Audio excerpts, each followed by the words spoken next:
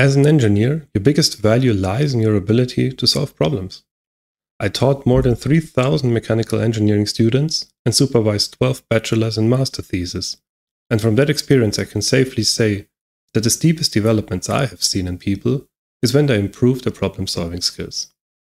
Note that this doesn't depend on the kind of engineering discipline, software, mechanical, electric, civil engineer. Your domain-specific technical knowledge is only valuable if you can bring it to the table in the context of problem solving. By the way, this is the main reason some students do well during class, but fail the exams miserably. They just cannot handle problem statements they didn't ever see before without help. I find it unjustifiable that universities do not offer dedicated courses on how to think about hard problems and what methods to apply when you get stuck. A good mentor can teach you in this subject, but few students have that luxury. Thus, I have seen a lot of engineers going through the painful process of learning how to tackle real-life problems only after they graduate, leading to slow progress in their careers or even being stuck in the same position for a decade or more. In the next few minutes, I will teach you my approach to problem solving that I developed during my time as a PhD student in thermofluid dynamics and my subsequent employment as a software engineer. The process consists of a few very concrete steps that will give you a guideline on how to approach anything, from daunting exams to long-running development tasks. I taught these steps to countless students and saw positive outcomes every single time.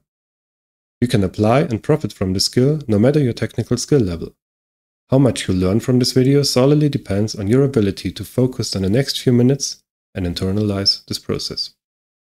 The analogy we're going to be using is that the domain in which you want to solve a problem is like a map in a video game. Finding a solution is akin to planning a viable way through the terrain to your set goal. You don't think about minor details like the height of the grass or gravel on the path. You account for big hurdles though, for example a huge river.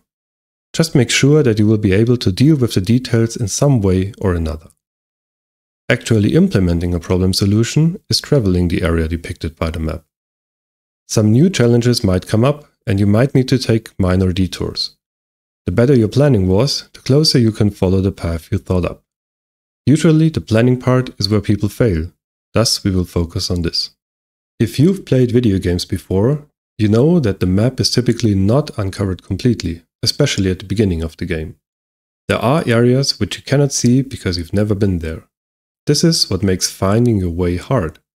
The state of the map relates to your knowledge of the problem domain. The more experience you have solving problems of this kind, the more of the map you will already know, and the easier it will be to find a solution for the current problem. If you're lucky, there's a marker on the map that indicates where your goal is, which equals problem solved. The first step of solving a problem is the initial assessment. I can't tell you how many people I've seen that only skim through or even skip this step completely.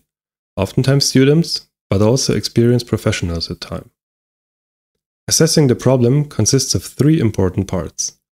First, be very clear about your goal. You cannot hit a goal without knowing it. If the definition of problem solved is very vague, try to make it as concrete as possible before moving on. The second step is to know where you currently are on the map. You can only start planning a way when you know both your starting position and your goal. In the problem domain, this is equal to going through all the assets you have to start out, which might be the given values in an exam question or the circumstances outlining a development process. And third, check which parts of the map are already uncovered. Is there already a known path to your goal? If not, can we take advantage of some well-trodden paths that will lead us at least halfway there? Doing the assessment step only halfway oftentimes leads to much larger time investment in the subsequent steps, because you might go into the wrong direction or go through uncharted terrain even though there was a known path that would have gotten you to the same place. After the initial assessment, we go into the main loop. The first question you always need to ask yourself here is, can I see a way from my current position to the goal? If you can, ask yourself if this path is viable as well. Reasons it might not be viable are excessive time requirements, prohibitive costs, or your gut feeling that there has to be a way more elegant solution. If it is viable though, execute on your plan. This is the happy path, and in cases where you can find a solution quickly, there is no need to complicate the process any further. However, most of the time your answer to the question, can I see a clear way from my current position to the goal, will be no. In this situation, a lot of careless, premature decisions tend to be made by some people, while others might stand paralyzed without actionable decisions at all. It is your ability to handle this exact situation that distinguishes you as a valuable engineer and leader from a follower that struggles to pull his or her own weight. In order to progress at this step in the procedure, I apply something I call strategic exploration. This is the heart of the whole procedure. My goal at this point really is to uncover key regions of the map, which means finding answers to subproblems that are blocking me from getting to the goal. However, it is oftentimes not clear which subproblems are most valuable to solve, such as to unlock an important part of the map. There are some techniques though to ensure a good return of the time invested in this step. The first one is to identify the benefits you get when a certain subproblem is solved. Ask yourself the following. If I were standing in this position on the map, could I then easily move a big distance towards my goal?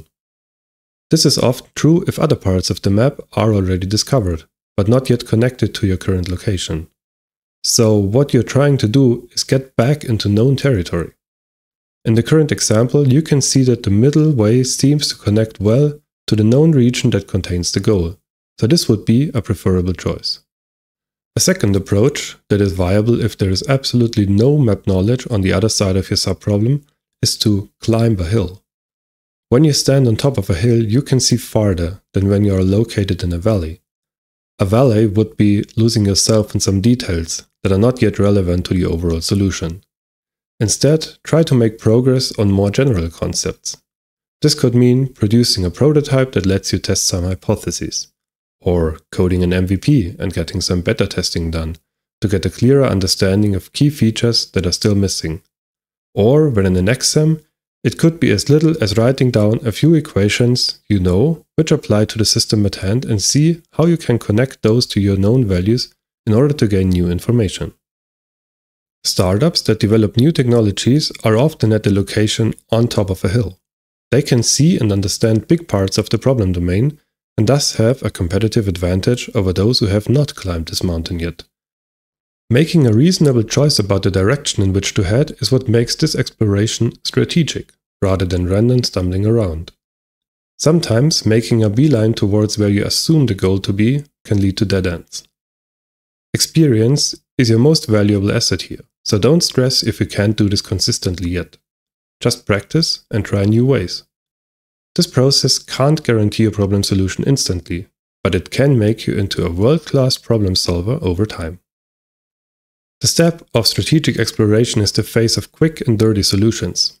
Make simplifications and assumptions to speed up progress at the cost of accuracy. It is not about designing parts of a finished product, but about making quick progress in a certain direction to see what the merits and the ensuing subproblems are. Staying with the video game analogy, run through areas without looting every chest, doing all the side quests, etc., to see whether the main storyline continues here. After strategic exploration, you will find yourself on a different part of the map, oftentimes being stuck on a new subproblem. Now ask yourself, am I in a better position than I was before? If so, this is your new location. If the answer is no, however, go back to the location before you started exploring and choose a different route. In any case, as long as you have not reached your goal, repeat strategically exploring until you find a way to your goal. Eventually, you will find a solution to the problem. The path you've taken will not be straight and efficient though. It depends on your situation whether it's worth it to find a better solution to subproblems and thereby improve the overall approach. This could lead to lower manufacturing cost of a machine, improved functionality, better maintainability of code, and a solution that is easier to understand. In an exam, you probably want to skip this step due to time constraints. As you can see, the process itself is not complex. Having said that, there are still many situations in which I have seen people performing poorly when faced with a difficult problem statement. One of the key mistakes I could observe over and over again is that they rarely take time to stop, raise their view, and assess the current situation within the problem-solving process. More often than not, this leads to very contrived, overly complex solutions which neglect part of the initially intended goals. The missing functionality is then duct-taped to the suboptimal solution in a second step. This makes the product harder to maintain, less elegant, and more pricey to produce. If you never stop to look at your current position on the map and your past voyage, it is easy to overlook simpler, more elegant solutions. This behavior is especially pronounced when the whole process happens in a time-constrained environment. Exams and student theses are a prime example, but hard deadlines in development also lead to similar results. It is exactly in this context where the phrase "work smart, not hard" fits perfectly. Take your time and give your mind the chance to find a better solution, rather than plowing through massive resistance at the expense of all your energy. Even though a process seems simple, it is often required to formalize it to make proper use of it. Think of cooking recipes. It's not that hard to make pancakes, but your consistency will increase if you have the exact ingredients and steps written down. It's the same with problem solving. If you have a very clear representation of the procedure in your mind, it's easier to keep calm and follow these steps. I adopted this approach to problem solving years ago and have since noticed a significant increase in my problem solving competence. I can now take on more daunting tasks without being overwhelmed by the complexity. This not only increased my performance, but also made me more relaxed when faced with daunting challenges. Overall, it has made me a better engineer. Now, set out to become a better engineer yourself and work on this core skill. I'm sure you will find the outcome quite astonishing.